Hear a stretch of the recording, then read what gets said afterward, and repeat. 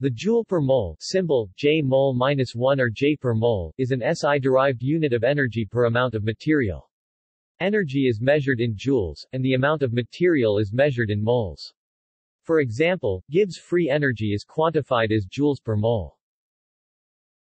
Since 1 mole equals 6.02214179 times 1023 particles, atoms, molecules, ions etc., 1 joule per mole is equal to 1 joule divided by 6.02214179 times 1023 particles, or 6.022 times 10 to the 23 particles per mole, 1.66054 times 10⁻24 joule per particle.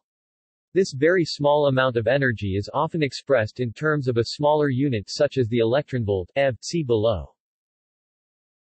Physical quantities measured in J mol-1 usually describe quantities of energy transferred during phase transformations or chemical reactions. Division by the number of moles facilitates comparison between processes involving different quantities of material and between similar processes involving different types of materials. The meaning of such a quantity is always context-dependent and, particularly for chemical reactions, is dependent on the possibly arbitrary definition of a mole for a particular process. For convenience and due to the range of magnitudes involved, these quantities are almost always reported in kJ mol-1 rather than in J mol-1.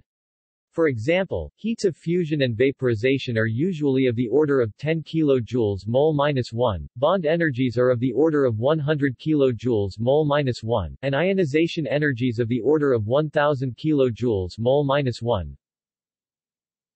1 kilojoule mol-1 is equal to 0.239 kilocalories mol-1 or 1.04 times 10⁻² electron volts per particle. At room temperature 25 degrees Celsius, 77 degrees Fahrenheit, or 298.15 K, 1 kilojoule mol-1 is equal to 0.4034 K